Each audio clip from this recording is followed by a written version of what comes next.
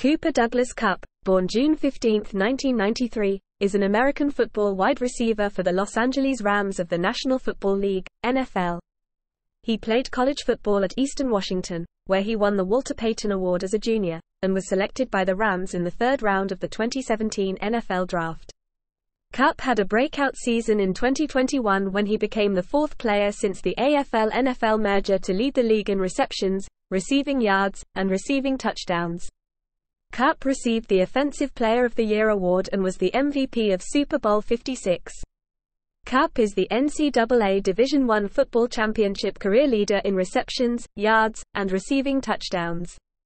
He also holds the NFL record for most receiving yards in a combined season and postseason, posting 2,425 yards in the 2021 season.